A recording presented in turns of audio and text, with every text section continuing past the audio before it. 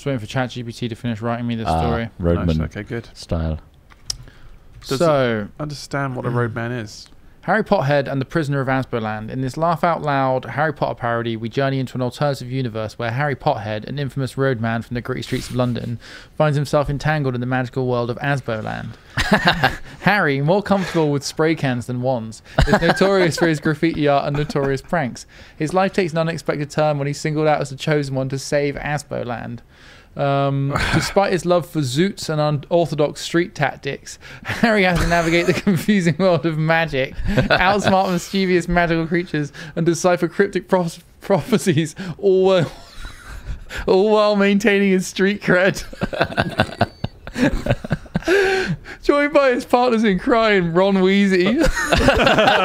Wheezy, yeah. Ron Known for its chronic asthma and booming laugh, and Hermione Grindhard, a brilliant mind with a knack for schemes. That's amazing. Wow. Oh God, hold on, what did I change it? Yeah, Hermione Grindhard, a savvy drug dealer with a genius mind. Harry must navigate this strange new world. Oh my God. Hermione Hustleworth has made a name for herself dealing some of the most potent concoctions on the streets of London. What else? I asked it to do something about... In this twisted magical universe, traditional wands are replaced with street weapons, enchanted knives, brass knuckles, and mystically imbued baseball bats, each weapon having a unique magical aura that its user can channel.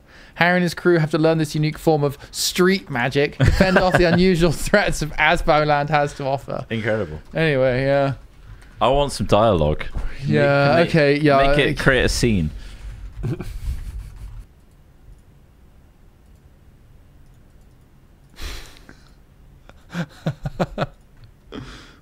I've got a bit of dialogue. So there's a scene. The alleyway was dimly lit, a faint glow from a nearby street lamp casting long shadows on the pavement. Harry whipped out his enchanted shank, a sleek blade that shimmered in the scarce light.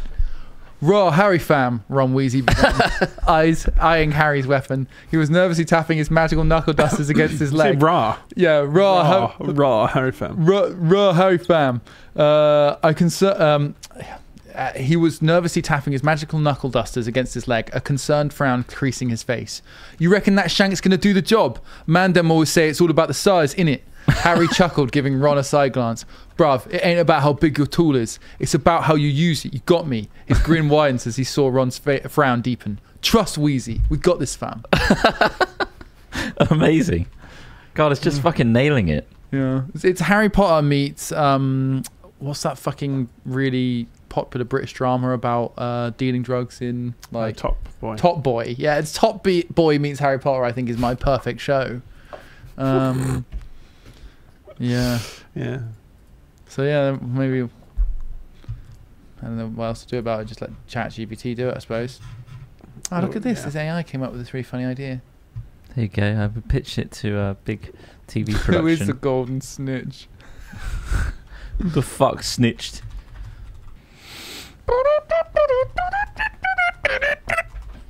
Sorry.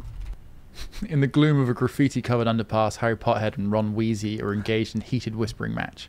The tension between them was thick as the smog above London. "Ron, we ain't got no choice, bruv." Harry's voice echoed through the underpass, his hand gripping the enchanted shank tightly. "Neville Longface, fam. He's got the golden snitch. He's been chatting with the 5-0 about our operations." Ron's face was a stormy mix of disbelief and apprehension. He squinted at Harry, his breathing heavy. "Harry, Neville's been with us since the day, fam. You sure about this? Can't we just talk to him? Tell him to keep his trap shut." Harry sighed, running his fingers through his hair. "We tried that, didn't we? Man, don't listen. He'd been putting us all in danger, Wheezy." Harry paused, locking eyes with Ron. "I don't like it neither, bruv, but it's him or us." Ron's eyes darted between Harry and his magical brass knuckles, the weight of the decision pressing heavily upon him. After a long moment, he let out a resigned sigh, his voice barely audible. "All right, if it's got to be done, it's got to be done." I love it. It's so good. "Sheesh, Wheezy, your sister's got a tight bunda." Thunder. Fuck's sake. It's just yeah, right. Let's float around in a spaceship.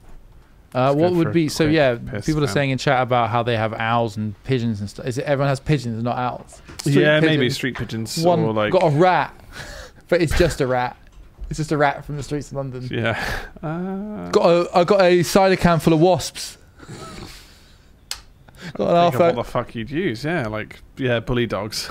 They're all just really large, There's a load of illegal breeds of dogs. Yeah, like pit bulls off their leads. What would be Quidditch? How would you replace Quidditch? Yeah. In the depths of a grimy underground car park, Harry Pothead and Ron Weasley stood, tension palpable in the air. The pair had their enchanted pit bulls, Fluffy and Fang, straining at their magical chains. Energy crackling around them was an illegal wizard dogfight, a pit of chaos in the underbelly of Asboland. Fluffy's ready, fam, Harry murmured, staring at the other wizards and their fearsome magical dogs in the makeshift ring, his hand gripping Fluffy's chain tightly. The enchanted pit bull was crackling with raw magical energy, her eyes glowing in an intense blue. Ron, standing next to them, gave Fang a reassuring pat. The dog was snarling, his fur standing on end, sparks jumping from his paws to the damp concrete. Fang ain't gonna back down neither, bruv, he said, matching Harry's determined gaze. Listen, Weasley, Harry's voice was low, his gaze never leaving the ring. We gotta play it smart, yeah? Wait for the right moment. Let Fluffy and Fang pick their fights. We can't afford to lose. Not tonight. As the first dogs were let loose in the ring, Harry felt a rush of adrenaline. He tightened his grip on Fluffy's chain, leaning down to whisper in her ear, "Remember what I taught you, girl. Play it smart. Hit him where it hurts." Fluffy responded with a low growl, her eyes locked on the dogs in the ring.